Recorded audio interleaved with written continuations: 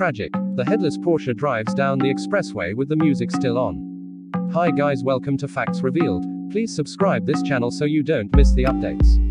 Netizens this time were shocked by the discovery of a headless car driver still driving on the toll road and the audio or music conditions were still on. This scary incident of a headless car driver shocked the public, but this is not a mystery story but an accident incident. Moreover, the car driven by this headless driver is from the Porsche brand, one of the supercar companies. The chronology of the driver of this headless Porsche car was shared by the Twitter account @Zaldadog quoted by Hops. ID on December 7, 2022. There is a video circulating of a tow truck and a police patrol car accompanying a white Porsche, which is moving slowly but in a damaged condition. When the car started to stop, the officer got out and approached the driver.